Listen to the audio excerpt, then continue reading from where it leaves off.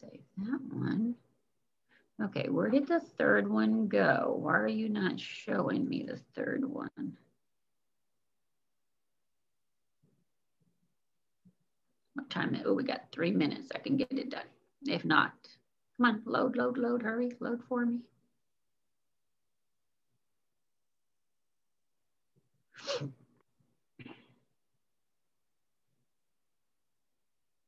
Okay, there's the third. Beneficials was the third one.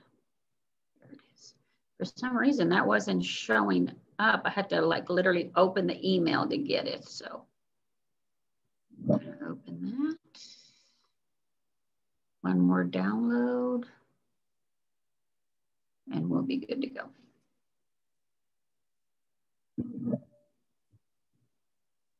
All right, save that. Okay.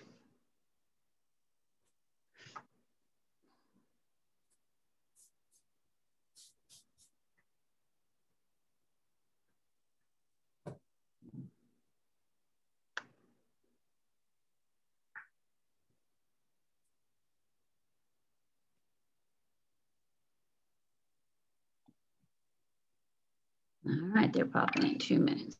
Okay, trying to get something here to go. What's that now? That's it right there. There they are.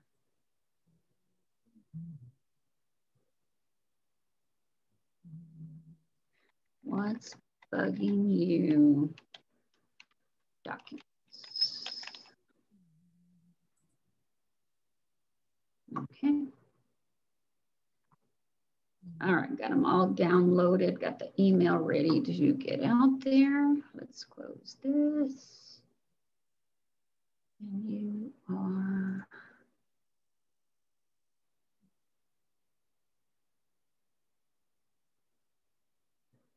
All right, your screen's up and ready. Okay, where did my little tiny...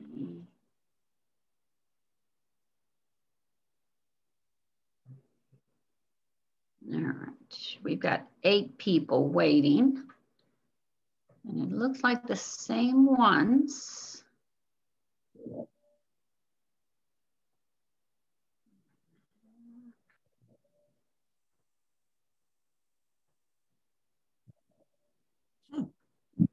All right, they're coming in.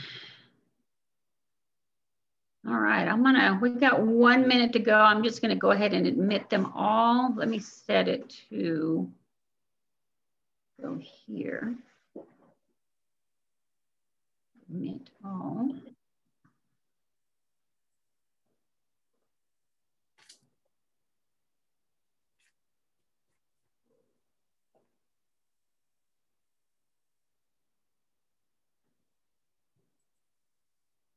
All right, I think everyone has joined us. Hello, everyone. Can everybody hear me? Janet, can you hear me pretty good? Yes, ma'am. All right, awesome.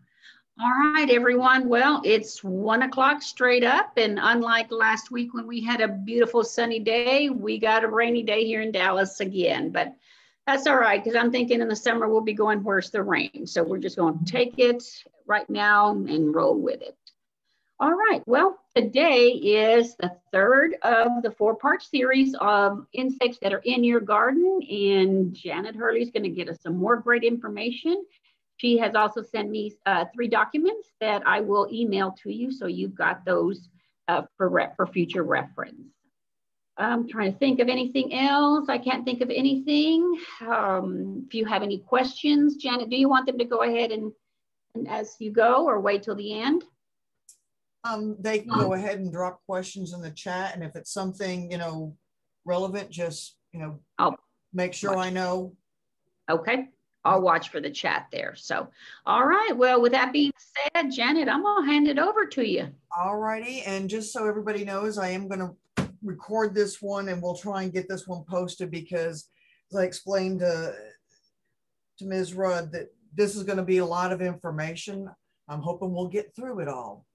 So welcome to Unwanted Guests, Insects in the Garden. And we're going to be discussing some of the most common things you're going to be seeing around your yard or on walks or wherever you go outdoors, because we all know about the good, bees, which are pollinators, the cool, butterflies and moths. I mean, those are definitely insects that you'll see, you know, most commonly outdoors. And then, of course, the other ones that you may not be aware of what we call predators are spiders, are lady beetles in a variety of different formats, and even predatory wasps. So understanding that we have several different species that, you know, most people just don't realize even these are good guys, they're not bad guys. And finally, you know, there's lots of folks that see anything that drops this away and or a wolf spider, we'll call them scary, but they are actually very, very good because they do eat a lot of our outdoor insects that do feed on your plants. Finally, one of the other ones that are really quite interesting is these parasitic wasps. Parasitic wasps, and they come in a variety of species and varieties. And what's interesting about these is that when they fly and they go and mate and then go to lay eggs, they typically lay their eggs on something that is not good. This is scale, and we'll talk about scale in a little while. But what they do is they inject using some part of their body, and usually it is a stinger that or ovipositor, and actually deposits their eggs in these. And then what you'll see, and this is a different species that does this, but what happens is when they oviposit, generally the eggs, once they hatch, you know, this is the food, and then they hatch and reemerge. There are ants that will also do that on other insect species.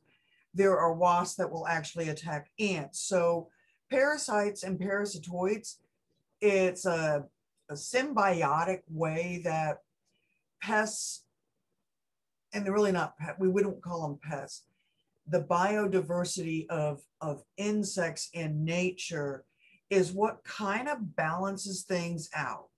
It's not always good, especially because as we get further with more development, more chemical use, non-chemical use, different types of plants, changing our ecological and our biodiversity, sometimes these do fall prey. So a lot of folks think that, you know, one of the things that is great is, oh, if I use these beneficials, that'll take care of my problem because I want to be green and I want to be organic. Truth be told, there's not enough praying mantis, there's not enough ladybugs, lady beetles, there's not enough parasitic type of insects to control what we have. And so when you're out in the garden and you start seeing things, and this one is cool, and someday if I ever see one of these, it will make my day. But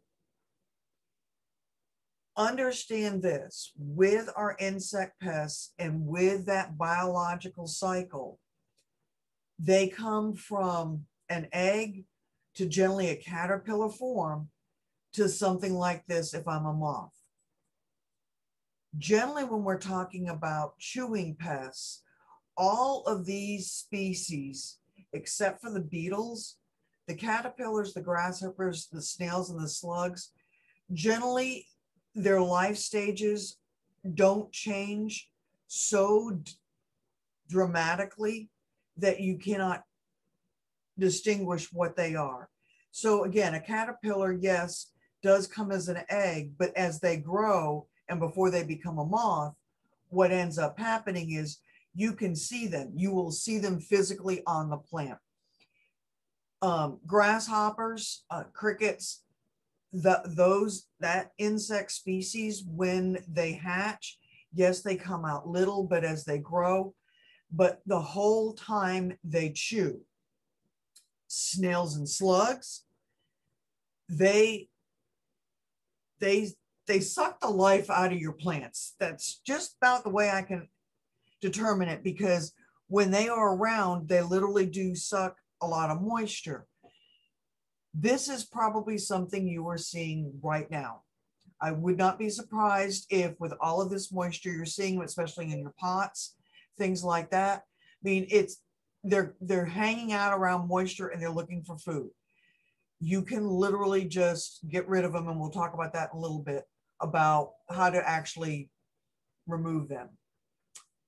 I threw this one in mostly because I realized we probably may start seeing not only these, I mean, there have been a variety of caterpillars from the Gulf Coast of Texas all the way up here to North Texas. And again, the fall webworm, which don't let the name fool you, can start as early as June. And you'll start seeing the moths. And then what you'll see is generally this. You'll start seeing this spinning, and you may see these worms. It's, you know, going to be unsightly if you see it. Generally, I tell everybody, if you can use your gardening pruner and reach up and rip open this actual tent area, that is just as effective as if you were doing some type of caterpillar control. So it doesn't really matter what type of caterpillar it is. If it's a caterpillar on your plants, if it's a caterpillar in a tree, most of the products that are out there start with, again, one is low toxicity, Bacillus thuringiensis. And before you guys ask a ton of questions about chemical controls, remember that's going to be what we're going to cover next week, is really what's in these types of chemicals. But I thought it was extremely important for y'all to have some information so you know what to do going forward. So low toxicity BT. Next on the list is generally soaps and oils. So they make insecticidal soaps, they make a horticultural oil. Either way, generally what they're made of is how it works on these insect pests is when you spray them, when you hit the insect, it gets on them and it helps suffocate them. Then spinosad or spinosad, depending on tomato. This is probably one of the most popular products, especially if you're doing gardening and you're doing vegetable gardening. And the reason, and it's this active ingredient, because spinosad is a micro-based insecticide, it breaks down fairly quickly in the environment and it's really not toxic to a lot. And because it carries this OMRI name, it really means that it's a little bit kinder to the environment. So these would be your three, you know, low toxics that you would try to do on caterpillars first. Whereas when we get into the pyrethroids, it's a little bit more. So what do I mean? Well, the pyrethroids, which is the alternative to Dursban and diazinon, which were popular chemicals a couple decades ago, the pyrethroids are a synthetic class that is designed to be long-lasting in the environment. In other words, it's called residual. Most, when you look at active ingredients, end in THRN, and then there's one guy who dares to be different. The other class of chemistry that works on caterpillars is this neonicotinoid pesticides, and these are their active ingredients. And you might be familiar with this, and this is what we will cover next week, is when you hear this class of chemistry, it is often associated now with being very cautious around bees, pollinators particularly. Both of these do. So that's why we're covering it next week. But again, depending on where we're at and we're having an outbreak of tent caterpillars, fall armyworms, something like that, then yes, you may not need to do this every year. Hopefully not. And it may only be seasonal, hopefully every few years, but these are all options. The other one that definitely perplexes most North Texas gardeners is white grubs. So white grubs are the immature version of that big, ugly June beetle. Well, the big, ugly June beetle is flying right now. You see them, they're coming around, and when they mate and lay their eggs, they lay it in the turf, and then as the eggs emerge and get older, this is what you end up with, is this white grub. And it has these chewing parts, mouth parts. What it does is they actually chew the root system below. And it's very interesting when you're talking to the turf specialist. Our hardest part is diagnosing when you say, oh, I've got a brown spot in my yard.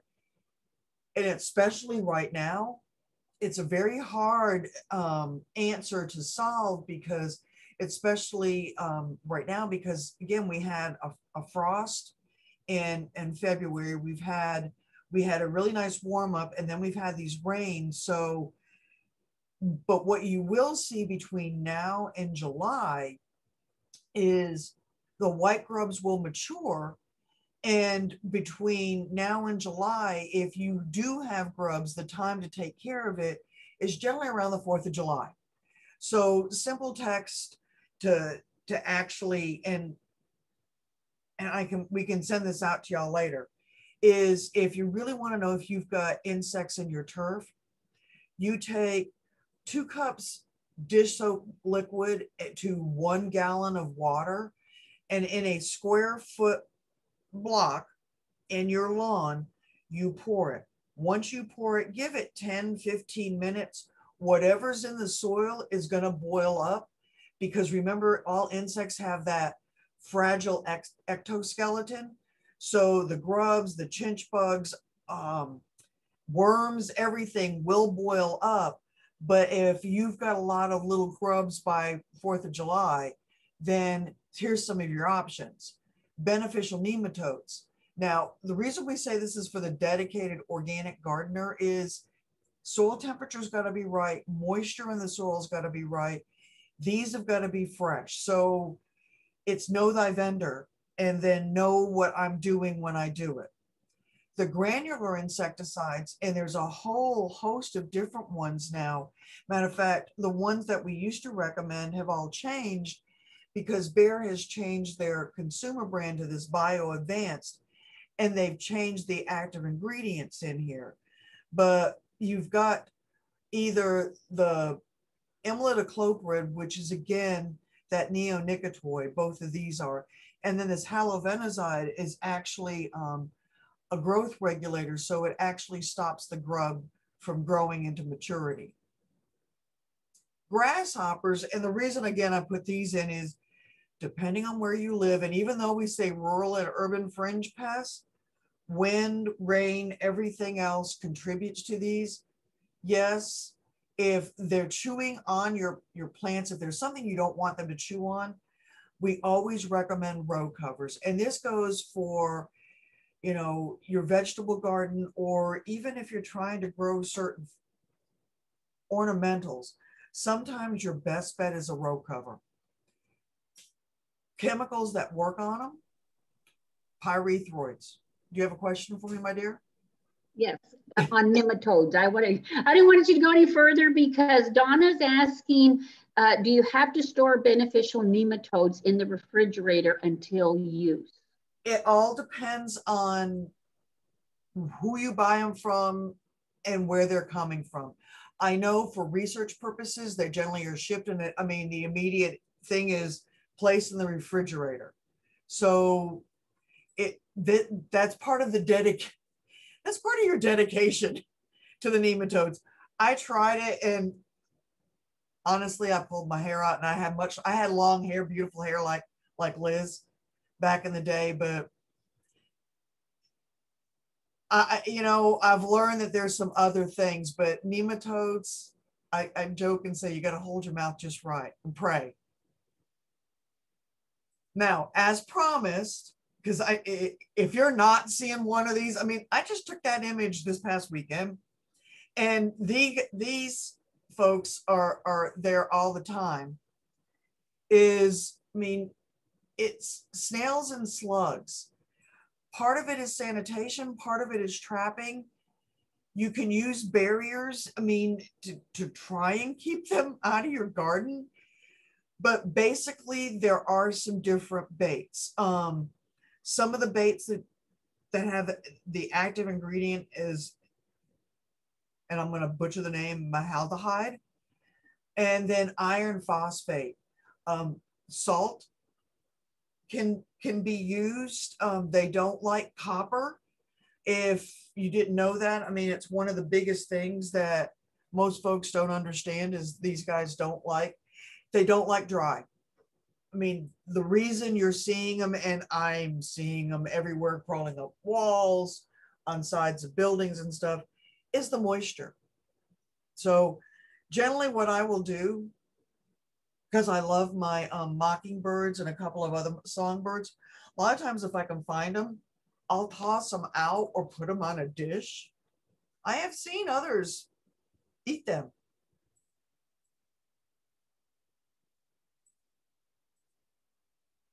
So the next category of insects we're going to discuss is the ones that really do the most damage in our gardens. And these are the ones that drive us crazy, because you start seeing them now and you can see them all the way to fall.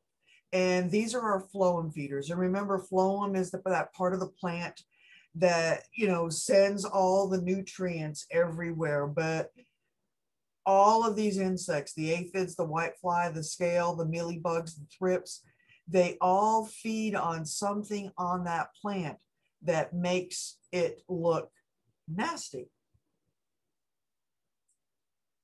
And when I mean nasty, I mean, I am talking about black sooty mole and a honeydew. And here's your aphids, here's some immatures, you've got shed skins, but because it's aphids, and no matter what life cycle they are in, they are sucking out that life out of that plant. So understanding that, I mean, this is a common sign, that you have a phloem feeder. So the most common, like I said, are aphids. Aphids are very, very minute. They have these two cornicles on their rear end that's where the honeydew comes from. So as they're sucking things out of the plant, they've got to excrete. That is part of their excretion. You can see very magnified what their mouth parts look like. And generally when you see them on a plant, I don't care where I see them, you always see them stacked up, because that's how they live. They love each other so well. But generally, for natural controls, you can use hard water streams. And what I mean is using jet or using the flat on a sprayer, and you can bounce them off. I mean, that's one way. The other, again, is using those horticultural oils and insecticidal soaps. And then when we talk about systemics, what we're talking about is either you use those residual insecticides that when you spray it, you got to hit it to get it. So the products like malathion or carbaryl, or like I said, that cyfluthrin, that bio-advanced garden, the spectricides.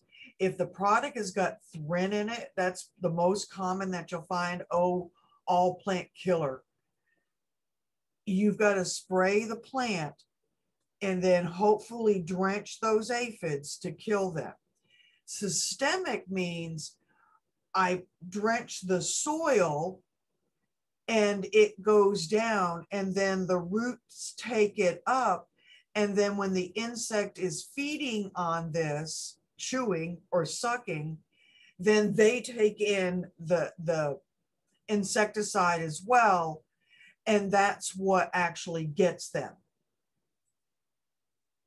So a few things that you should be familiar with is if you're out there in your garden and you're looking at your aphids and you see some common miscreants, couple of things. One, parasitic wasp. Yes, they will burrow into the aphids. Two, this is the larvae of the lace ring. Doesn't look anything like them. And then this is the larvae of a lady beetle. So yes, in all stages, a lot of these are feeding on the aphids for nutrients. The other pest that I threw in, because I'm going to bet you're going to see this one too, because scale, again, depending on the type of scale, either loves moisture or hates it, loves heat or hates it. The armored scale, which is really hard to kill because it has a hard back, is generally one that will like warmth, whereas the soft scale, and this is evidence of the euonymus scale, it likes a lot of moisture, and that's where that honeydew comes in, because it just keeps excreting out of the plant, and they just keep doing more damage, and the plant can't keep up, so it just keeps excreting it. Generally, when we're talking about scale, we generally talk about pruning, using those soaps, dormant and summit oils, the systemics, and then trying to kill crawlers, which isn't easy to see because you need a microscope. The scale I really want to focus on, though, for this talk is something that probably is focusing on in your yards, and this has to do with crepe myrtle bark scale. You know, crepe myrtles have been around for ages. I mean, I have several that are this size, but if you've driven around town, if you've seen them, you'll start seeing this black. And even though the bark comes off, the black just keeps coming. And what you start noticing is that the flowers are not as full. The tree struggles just a little bit more. And again, because it is a scale and because it can suck the life out of it, that's what it's doing. So when you see this and you see this little white stuff and it starts like this, and I'll be real honest, I mean, I have several mature crepe myrtles. I have a volunteer that came up and I was letting it go because it's younger. Yes, it started 2 years ago, and now with it looking white like it is now, the branches are black. It doesn't bloom as much as anything. But the two invasive insects that came, and they're in North Texas, they're not everywhere. They're here, is this crepe myrtle aphid and this crepe myrtle bark scale. And they're both native to Asia. We're really not sure how they got here. It was maybe 10 years ago now that Neil Sperry contacted Dr. Mike Merchant, who retired last year, who was our urban and landscape entomologist, about seeing this on the crepe myrtles up in McKinney. And lo and behold, we realized we had a new species in our state, and it is expanding, but it started here, and it started a whole research trend, because you've got these aphids that will feed on the plant as well. One lends itself to the other. So understanding that if you're seeing this on your plants, especially your crepe myrtles, this does indicate this is generally more damage than we like to see. I've not seen my leaves get this bad, but again, my trees haven't gotten that bad, and I'm going to have to watch them. It's up to you, or what do you want to do?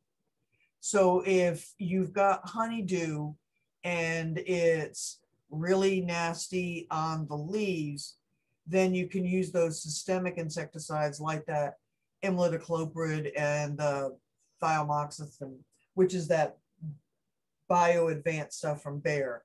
If there's no honeydew, so you're looking at scale like on yucca or something like that, you can use the oils, or there's some sprays, and they're actually called crawler sprays. And to help y'all out, because we do have how to treat for your crepe myrtle bark scale, this is something that Liz can share with you guys. And I'm pretty sure if you were sitting right at your computer and you were really on it, I'm going to talk for 1 more minute, so you can click on that link and you can go there if you would like to. Because the next pest I'm going to share with you is the pest of evil. And the reason I refer to thrips as being evil is they are so minute. The only drawing or any image I can show you all is something of a schematic drawing, because they are so small. Generally what happens is you see this damage, and really where we see it, especially with our roses, is here. I mean, I've seen it with chrysanthemums. I've seen it with other flowering plants, but all of them, what thrips do is feed inside these buds. They damage the growth, they darken, they stunt it, and things that you can try to use, and I'm going to be very honest, it's this, thrips are kind of like mites. They're never ending, and you do have to work at it. But the spinosad, if you're wanting something that is low toxicity, the systemics like the acephate, the orthene, it's drenched in. Insecticidal soaps, you've got to cover everything. And then again, the horticultural oils like neem. Before I go, FYI, I didn't put it in here because we're not talking disease, but the thrips are what transmits that rose rosette disease that affects most of our knockout roses and a lot of our hybrid roses as well. I mean, it's thrips that carry the virus as they go from feeding to feeding from one plant to another. And that's how the plants, not only do they get the damage from the thrips, but the thrips also transmit the virus, therefore making the whole entire plant icky. Because that's the only nice word I can say for rose rosette. I have other words, but we're recording. Now, those that feed on leaves. This is a personal image from literally my backyard, and there are little insects right now, and the 2 big ones that I've seen so far are the mites, and it's not spider mites right yet. There's another version of mites. I have not seen the lice bugs yet, but that doesn't mean I just didn't notice them. But the one I am seeing, and I'm going to talk about this one, is the 4-line stripe bug, because this one is popping out. But what leaf cell feeders do is, again, they feed on that leaf, and what you'll end up seeing is that stippling. So they suck all of the life out of the leaf. So it goes from green to like white transparent. This is Mr. Four-line striped bug. There's a couple of different ones. If you were to go out and really look at it, several of them, they have lines this way. They also have lines this way. There's one that's got a red, but they all do the same thing because, again, sucking mouth parts come up in here and suck the life out of the leaf. So one of the things that you can do, especially for this type of pest, is, and because they're so prevalent around here, I wanted to make sure y'all understood this one. You're going to have to look for the danger, and anywhere from late May to early June. Mine started actually early May, but our weather's been so wacky. The sooner they are detected, the sooner they can be managed. Again, so it's a matter of, do I want to do something? Is it a plant that I really am worried about? Or do I make the decision? Do I let it just ride? You know, because it would be 3 for the insect and 1 to grow. Again, if there's moderate number, do nothing, do no harm. I generally don't do anything. I actually have on that particular mist flower plant, I'm deciding if I'm going to just remove it and see how that goes, but I'm afraid they'll move to something else. So I'm deciding, do I just sacrifice the one for the all? Because that's really what you can do. In the fall, again, clean up everything. And then if you're really, you know, conscientious and you need to do something, chemical controls.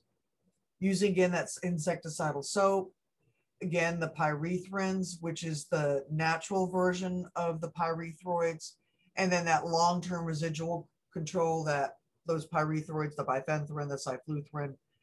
Again, this is where as a gardener, you start making your decisions. Where, you know, what battle am I fighting in my yard? If I don't care, I don't care. The other one, and this one will come generally later in the summer, you'll start seeing these guys. I've seen them show up in August, September, October, and they're spider mites. Because once it gets hot and dry, and they like the warmth, they reproduce fast, and you sometimes don't notice it. But especially if you've got plants like in a seeding area or something like that, you may notice this webbing. And I have to tell you guys, I have tried to take this picture myself, and it really upset me that I had to use a Creative Commons, because I have tried to capture this and I cannot get it as well as this, to show you the webbing and the white, because this is very common, and it doesn't matter the plant. I have seen it on everything from a penta or a verbena or my crown of thorns, anything. So you can worsen them generally by, you know, using an insecticide. Generally what I do is I just take a cloth and I'll go up the stems and wipe all that off and toss everything away. So disposable's better, but whatever you can do, because that's physically removing them and taking away eggs and everything else. And now you've really eliminated it. Again, you can use water streams, soaps and oils, pyrethrins, sulfur, and then, like I said, the bifenthrin.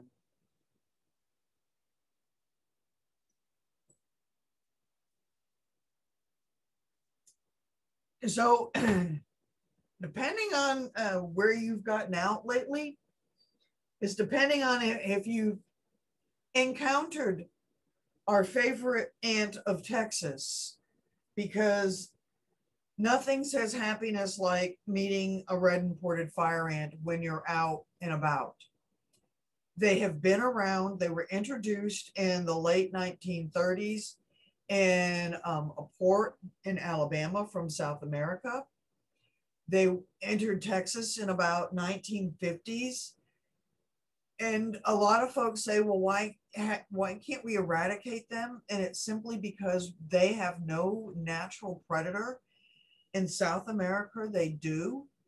In North America, they don't. And while we can do a lot for them, simply trying to control them, and I tell everybody, if you think about what kind of chemistry we've had since the late 1930s, heavy industrial organophosphates, organochlorines, and that did nothing on these ants.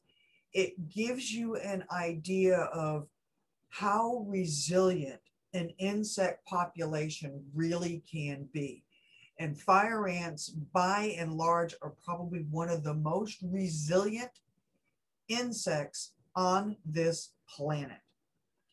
Now, everyone thinks that these mounds pop up just overnight. They do not. Yes, we have seen them and they are increasing, but after each rain, yes, they push up more dirt in order to dry themselves out. But in truth, when you are looking at a mound like this, I want you to imagine something below it that is 3 times that size. Because when you're looking at the fire ant mound, you see this dome up here, but below that dome, and that only comes up when this is completely saturated, they prefer to go down. So generally, and the way we think of it is, here is their home and their castle. This is where they like to live, generally around 6 inches below the soil level. If it gets too hot and or too cold, they can go down and keep tunneling to cool or warm themselves up. They only come up, they only push up in the soil when they have too much moisture. Because the truth be told, this is run by a queen and a few in her court. So there are the main queen and then there are lower queens. And then there are workers, and then there are foragers that all come in here and tend a brood. If it gets too damp, they take her up, dry her out, make sure everybody's okay. If it gets too dry and too hot, they take them down so again that they can sustain them. They are very, very good at survival. To that method, almost 30 years ago, my coworker who retired, Dr. Mike Merchant, one of the things he was tasked for in the very beginning was, how do we solve this persnickety pest problem?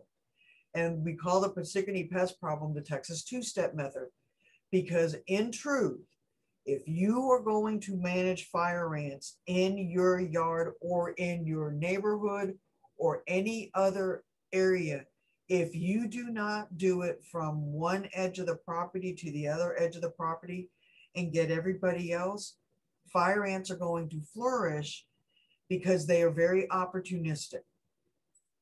So when we talk about the two-step method, the first one is let them eat bait.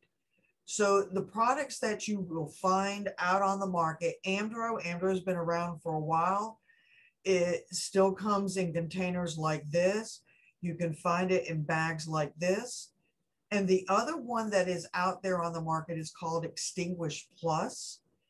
But what these products do is you broadcast them over the entire yard, either using a hand spreader like this, or generally we use something like this, which is a herd spreader on the back of a gator, a lawnmower, or something like that. Yes, you can use your fertilizer spreader, but sometimes that doesn't get it out at a very low rate, because the success with baiting is you don't put out a clump, because ants don't feed like that. ants are looking for little bitty pieces of morsels that actually they can pick up, take back, share it with the rest of the folks in that mound, and then they pass that along. So what we tell folks is when you're doing this, you want to make sure that you're broadcast from one area to the other. The other thing that people often wonder is, well, those products you mentioned, Ms. Hurley, are they toxic to animals? Only in large doses. I mean, if you leave the bag out and an animal gets in it, yes, but that's against the label. If you put it out as directed from the label on the packaging and put it in the right spreader, you should have no problem. One of the things that we worry about is, when do you actually do it? So yes, we see all these ant mounds out right now. And our biggest problem is trying to get the bait out when rain is not expected.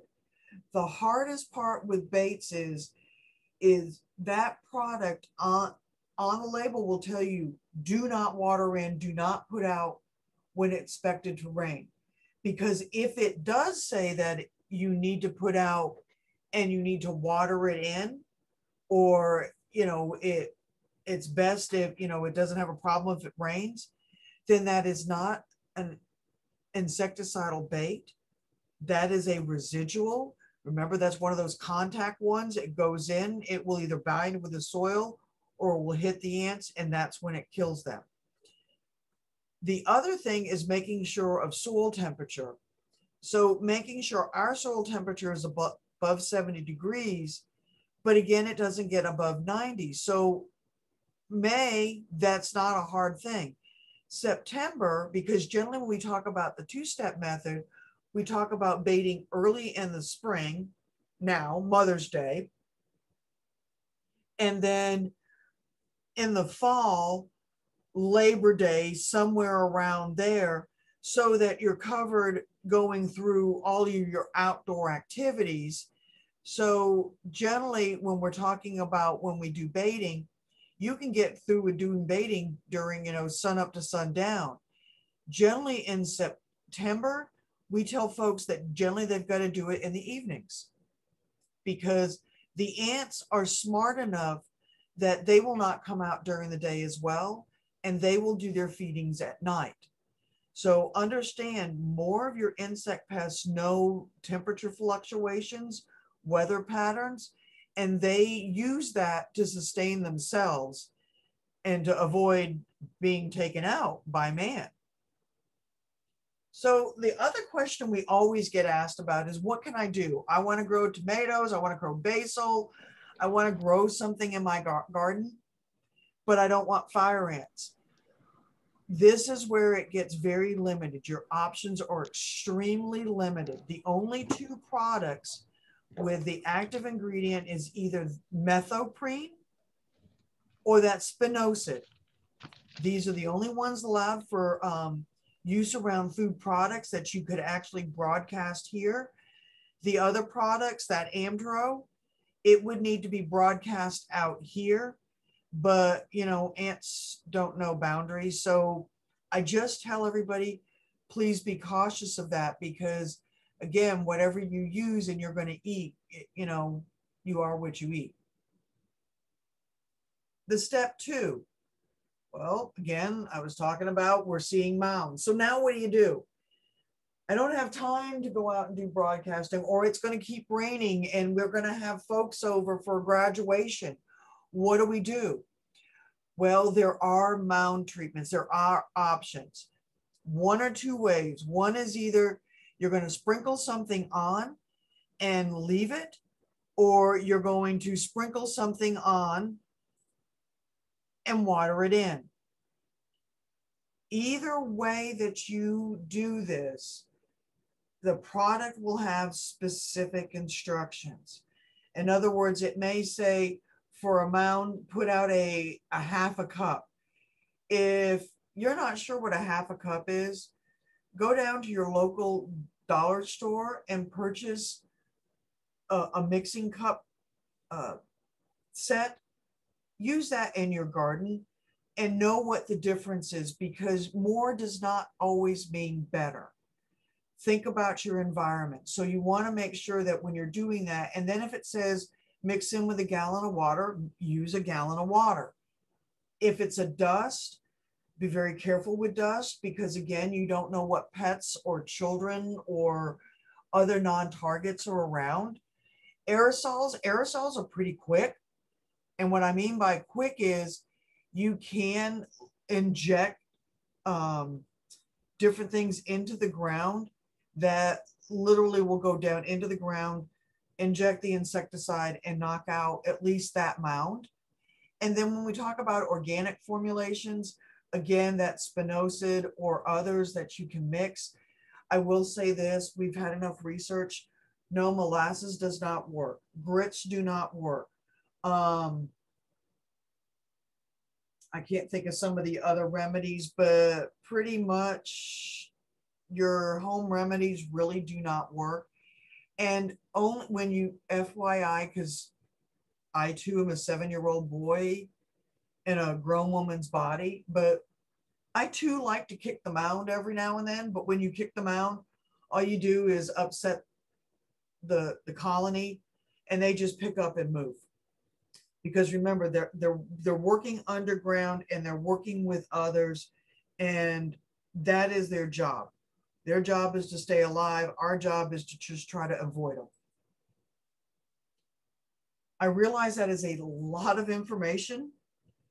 I wanted to put more in, but I realized that there was just so much that we could cover here that I decided I would just cover what we thought was necessary. We can do this again in the fall and talk about other pests in the fall.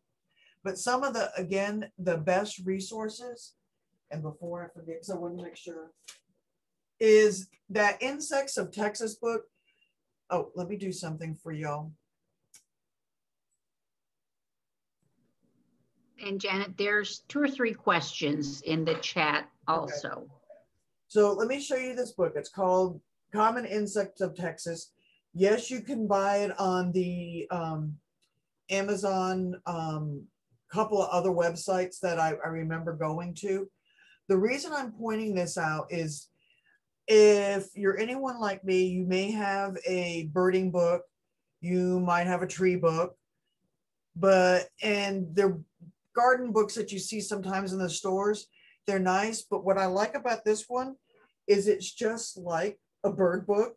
It's got, you know, the insect name, and then you get the pictures.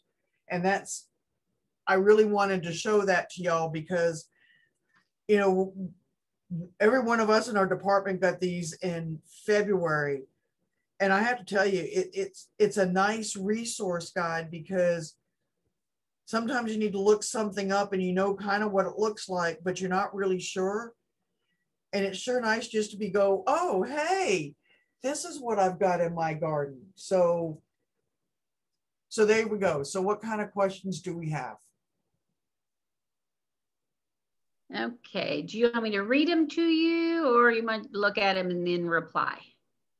I put a couple of links that you had on your slides on there. So Anne is asking if you would mind sharing the PDF, because she says this talk is incredibly, all caps, helpful and chock full of information. Yeah, that was her disclaimer at the beginning. She had a lot, and it is, and it's great. So and yes, I forgot to PDF with this one, but I will. Okay. And I've got the email ready to go to y'all with the other 3. So Janet, I'll hold off for that PDF of your slides so I can send it all together. And then Crystal says, LOL, I used to put out the powder mound treatment, yet had to stop in the pasture when I caught one of the horses following me and eating it off each mound. Yeah. And then orange oil. Joyce is asking about orange oil. Orange oil is, again, it's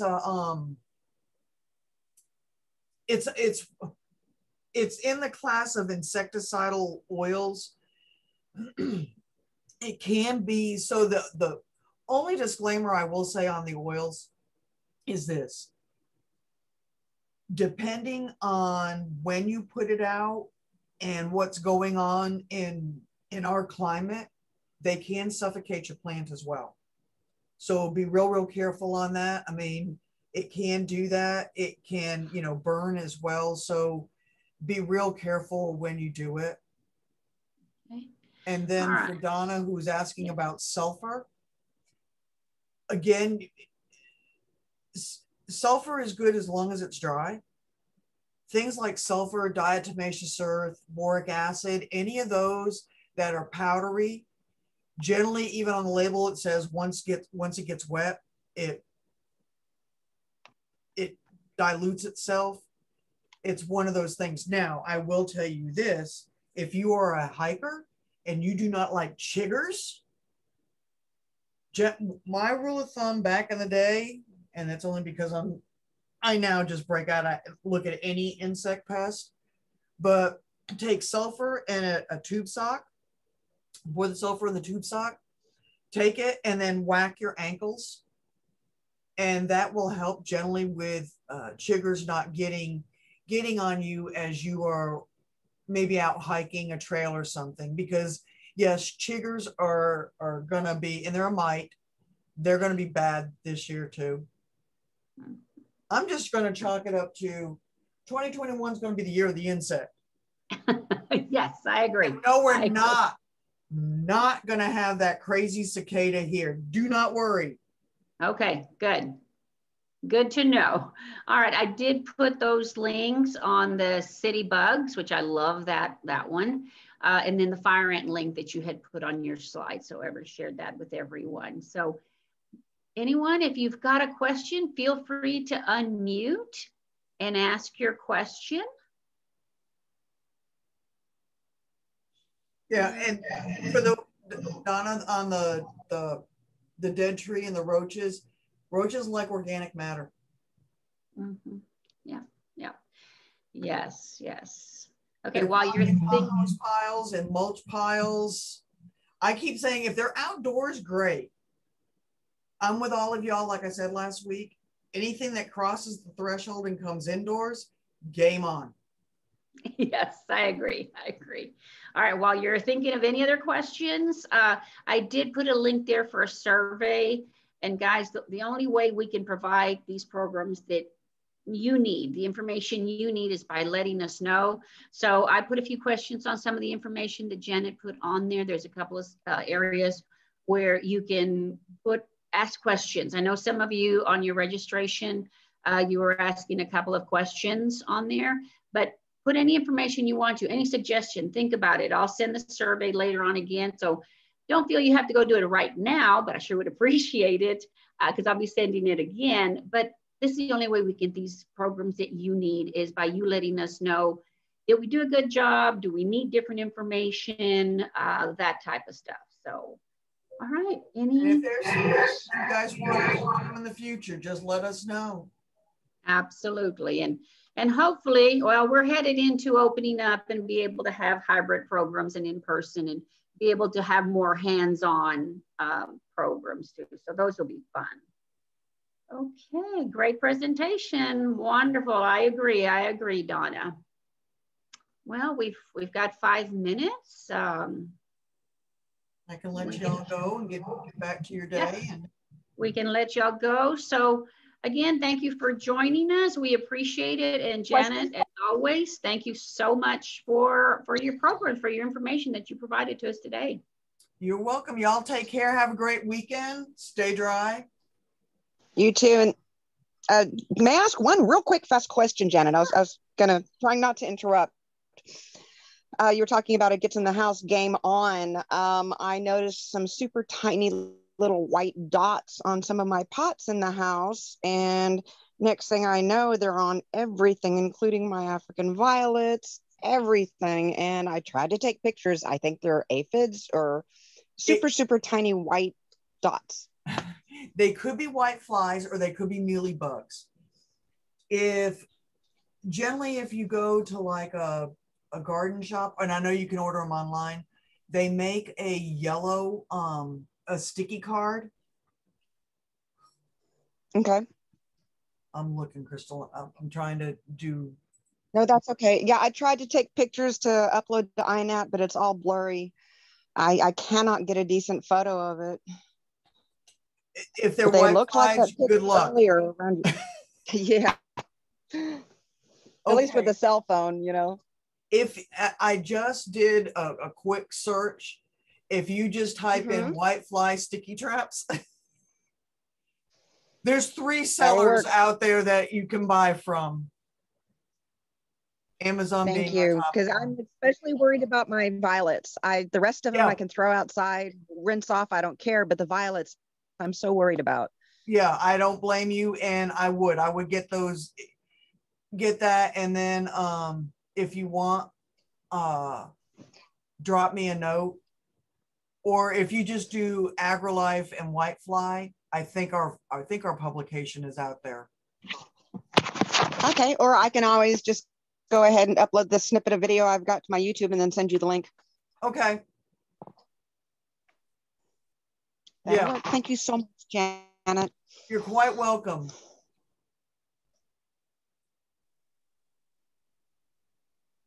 All right, any more questions? We got 2 minutes. If there's any other questions you've got? And if not, feel free to think about something later. Email me, email Janet. One of the things I like to tell people here recently is, if you're Googling something, put AgriLife, the word AgriLife first, and then the next few words, and guaranteed you're going to get one of our websites that'll have information. All right, well, I don't see any more. So Janet, again, thank you so much. Everyone, thank you so much, and have a great rest of the day and a great weekend.